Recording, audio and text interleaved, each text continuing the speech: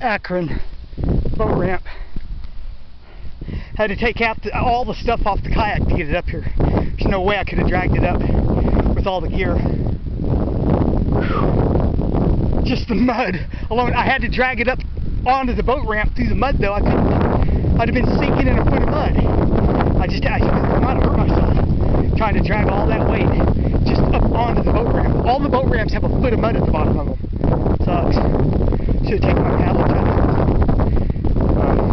to shovel it or something. Anyway, I'm going to go down and get the rest of my gear. Just relay it up here. And I don't know, I guess I'll put it on here and try to drag it with all of it on there. What am I supposed to do? Leave it? I take it with me. But now I'm not uphill. So it's not easy, but still. Thank God it's a small town.